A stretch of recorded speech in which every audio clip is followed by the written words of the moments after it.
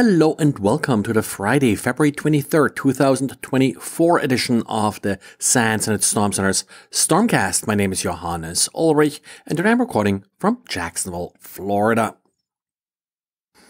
Rachel Downs, one of our SANS.edu interns, has contributed a real nice diary today looking at a good range of data probing for TCP port 502. TCP port 502 is used for modbus, and modbus is an industrial control system protocol. Now, she did detect quite a bit of activity here, but then looked closer at where does the activity actually come from. And to her surprise, she found that 89% of the scans originated from researchers. There were more than a dozen different research groups, I think about 24 different research groups that did scan her honeypot for port 502 TCP. This is something that we have talked about before. I've sometimes seen sort of the overall scan rate of like 30% just originating from these researchers. Couple problems with some of these researchers. First of all, they're not always easy identifiable as researchers. Also, not always clear who's actually behind the research, like what company, what organization or so is behind it. And then some of them do not have a clear way to opt out of their scans. Putting aside some of the ethical questions about scanning the internet without really asking for permission, it should be sort of a minimum requirement that you at least offer some form to opt out and that you clearly identify who the scan originates from. And you probably already heard from the regular news that, well, Thursday morning, at&T had a major outage.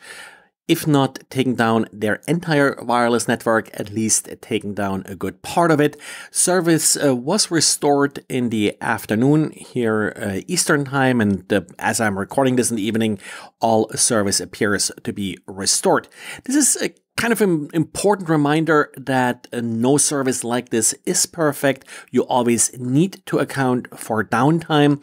So you need to have some kind of backup or so if you can't afford to go down for a day. This is in particular important if you are using a cellular service like this for security relevant functions, like, for example, alarm systems, surveillance cameras on remote sites or such, that at the very least you have some kind of backup plan. Well, maybe you have to send someone past those sites to make sure everything is still okay, because in particular, if something like this is very public, bad actors may take advantage of it.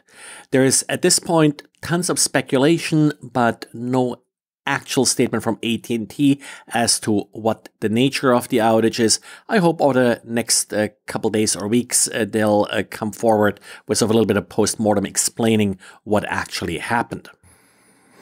Just yet another update on the connectwise Screenconnect issue. It's now actively being exploited by the LockBit ransomware. Yes, the same LockBit that was taken down a few days ago, but, well, it's still active. Connectwise also made patching a little bit easier. If you have an expired license, you're still able to patch your installation. So that's kind of nice of them. There was some question on Twitter because there are a Linux and a Mac version as well of Screenconnect, but there's no specific patch for them. They may or may not be vulnerable. That's something that connectwise still has to explain. The exploit is extremely simple to execute.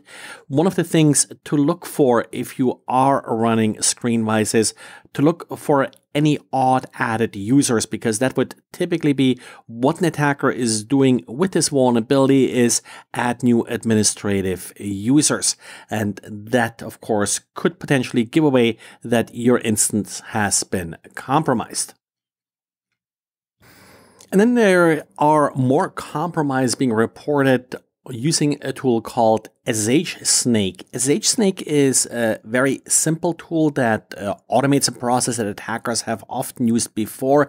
Whenever it's compromising a system, it's then looking for secret SSH keys. It's also looking for entries in config files and such that may indicate what hosts a particular user can connect to. And then it's using the secret SSH keys it found to connect to these remote hosts where the entire process repeats. Whenever you're using SSH keys, make sure you limit where they can connect to and from. And also, if at all possible, try to protect them with a passphrase. That may not always be easy if you're using some kind of a cron job or such that needs to have access to these SSH keys. Well, and that's it for today. So thanks again for listening, and talk to you again on Monday.